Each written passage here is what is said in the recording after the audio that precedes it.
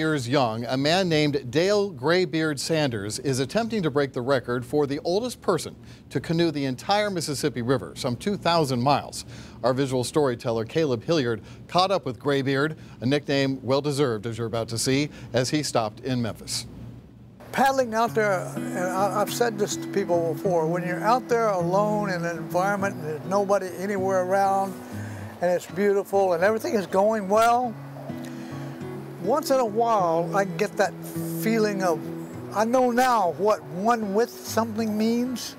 Well, this is the 9th of August, 70 miles north of Memphis. Arriving at noon tomorrow.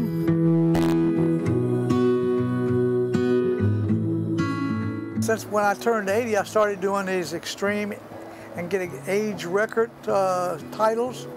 And I just finally figured out that what better than do the Mississippi River again. So I started at Lake Itasca, north central Minnesota, on June the 14th, my birthday, paddled every inch of the Mississippi River to get to Memphis. And now the last leg, 1/3, 735 miles, will be in salt water. 58 days trying to get here from the source.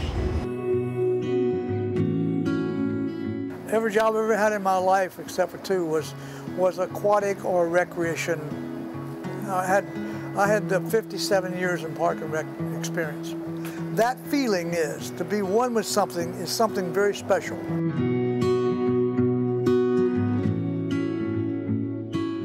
The highest motivation is that I seem to be